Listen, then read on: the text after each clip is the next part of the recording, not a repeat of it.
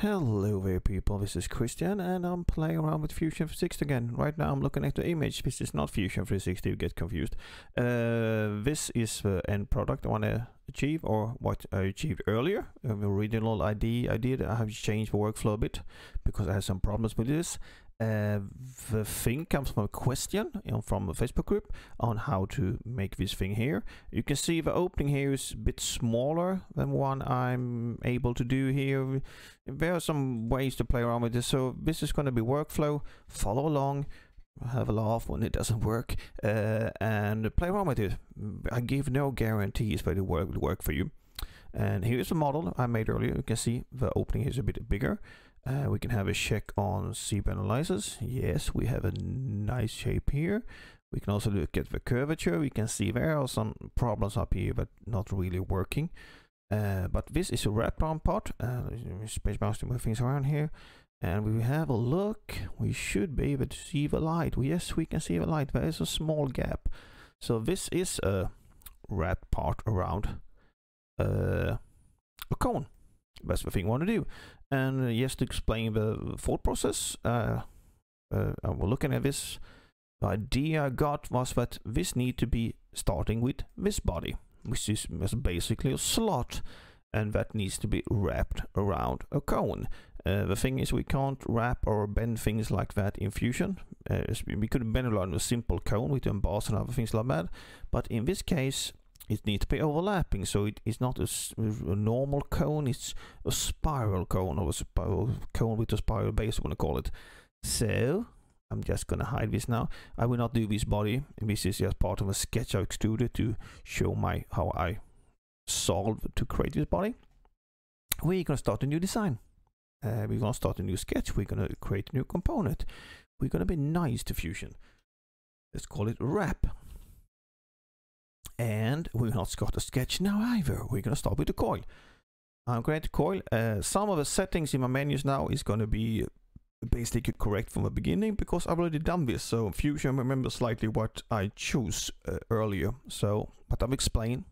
Coil, top plane or bottom plane, I want to call it. In the middle, gonna make it 150.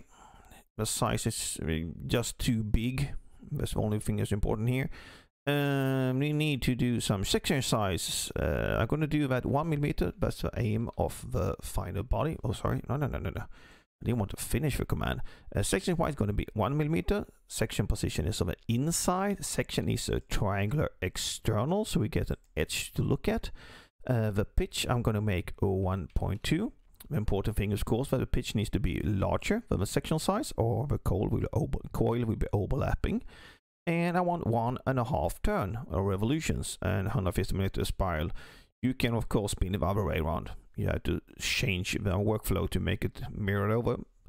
Yes, like that. Hit OK. And by this we are made a coil. And the only reason we can coil because we're going to use it to create the spiral, because I'm lazy and I do not want to draw spirals. Create sketch. I'm going to choose for plane here now that intersects where I have double the body and single, not the plane that's at the ends of the coil. I want to go this way, so we're going to select this plane. The first thing I'm going to do, create project include 3D geometry, because I want to remove the body. It makes it easier to see things, and I'm going to make sure I select the outer edge of this coil, and then hit S on the keyboard. I'm going to do some intersection with specific entities, and I select the same edge again, like that. Hit OK, and open up here so I can hide the body. As you can see, I now have a spiral. I have some points here. These two I will not use, so I select them and hit delete to remove them. This is the point I'm interested in. I'm gonna have a look at sketch, make it easier to see for a while. And we're gonna make a rectangle. We're gonna do a 3-point rectangle, starting from our point. We're going to move outwards. That's going to be 1mm, and then tab. We're going to make 1mm. Just do it one like that and just pull it out somewhere here. I'm going to take this and turn it around a bit, so we have 1mm. That's my planned thickness.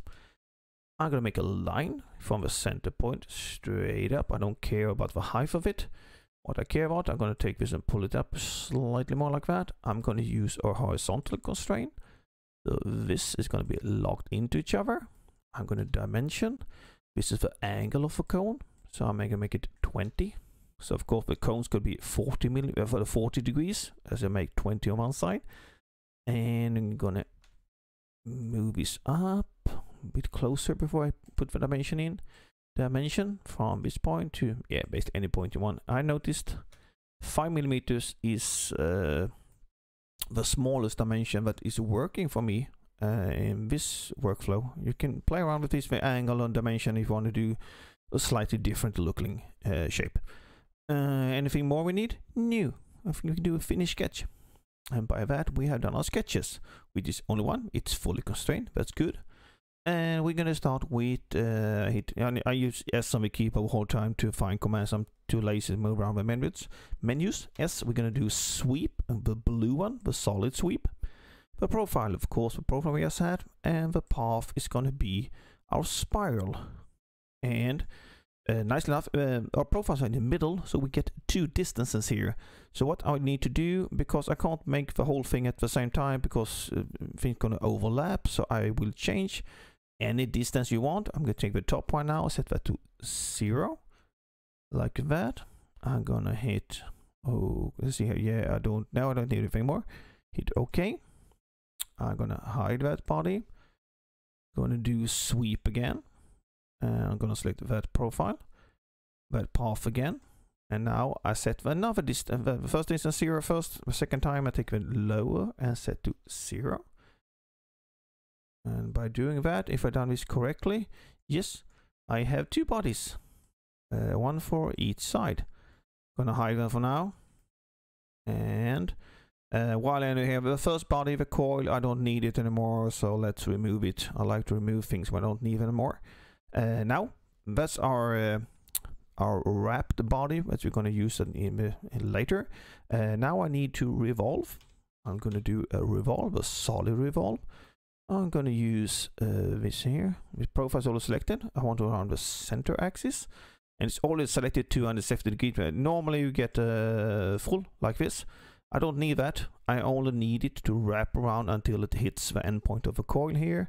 That is 270 degrees, or 3/4 of 360 degrees, like that. I only need to do one side. I'm going to use mirror to make the both. But on this, I'm going to make the slot shape. I'm going to hit OK, turn off the sketch, and I'm going to use E for extrude. And I'll take this edge here and give it 5 mm stretch like that. Nicely. And I'm going to go over here to sheet metal. We're going to use the sheet metal trick and flatten this part. So we need to create, convert to sheet metal, click on the flat face here. It's going to say some here. You can choose anyone. I have already prepared some bin factors down here, which you're going to change later, but I'm just going to make steel now to make it easy. Hit OK. I'm going to go up to the sheet metal rules. We're up here in modify. I'm going to make sure steel. I'm going to check here. I want to change the K factor to 1. This means that the bending is happening over, basically the outside shape of this going to be maintained the whole time. There are more things to know about K factor. Some people who know sheet metal better can explain it. I'm just making these to make sure that the slot I'm making here is basically the same shape as the one wrapping around. Sorry for the confusing talking. Enough talking. Let's unfold this here. Check in, unfold all bends, or just click the bend, hit OK, and we're gonna create a sketch on this new flat thing we have here.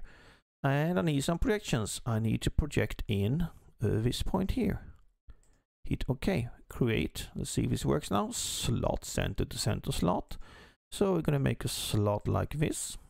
And the only thing I'm going to do now, hit escape to stop a slot command. Midpoint between the top line here and this point.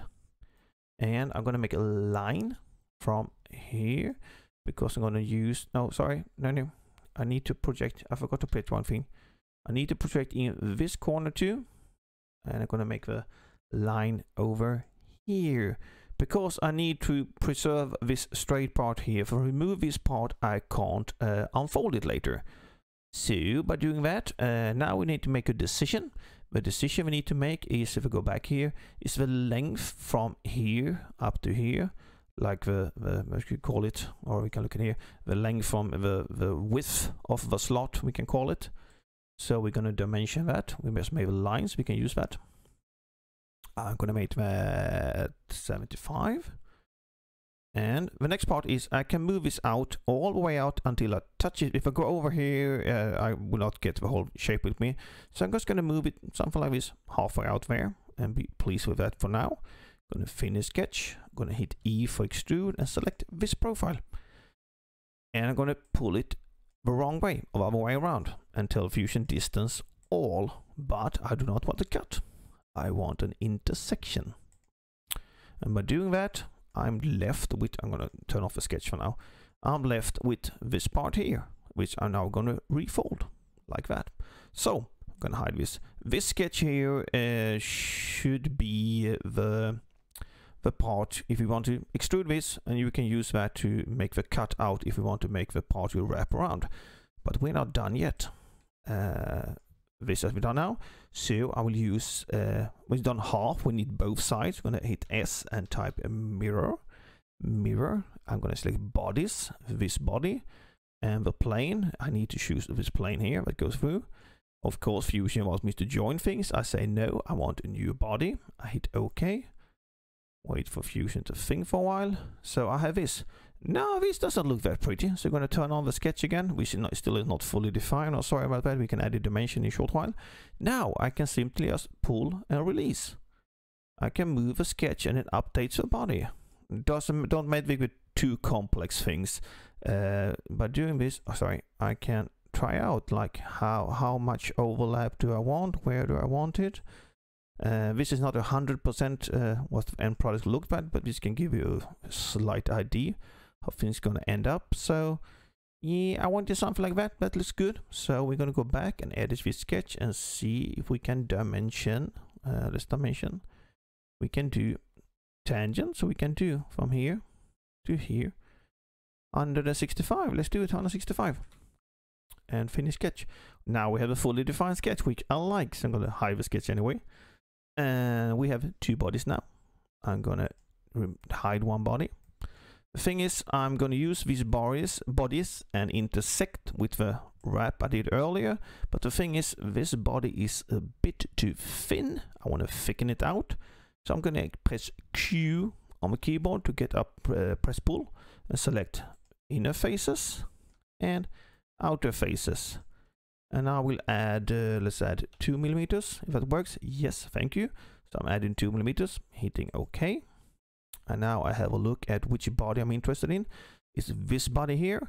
We're gonna go back to the solid. I'm gonna do a combine. The thing I want to do now is I want to get rid of the sheet metal function. Sheet metal is good, but they can be limiting in some ways when you want to do further manipulations.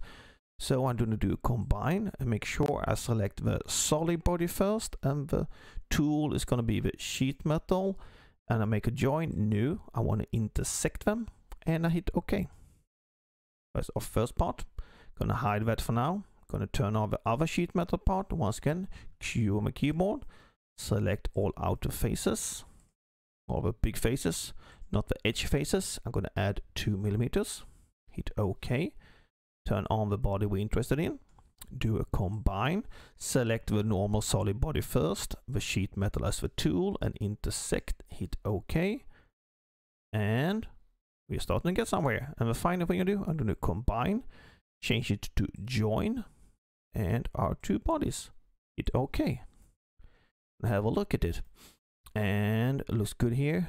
It creates a, it depends on the dimension I fix. It creates a small face here, which can be confusing for Fusion. You want to do fillets and stuff, but sometimes you give it a try, hit the face and just hit delete on the keyboard, and it gets removed and it heals up. So you have a edge that's a bit nicer, and you move these small faces that can be problems later.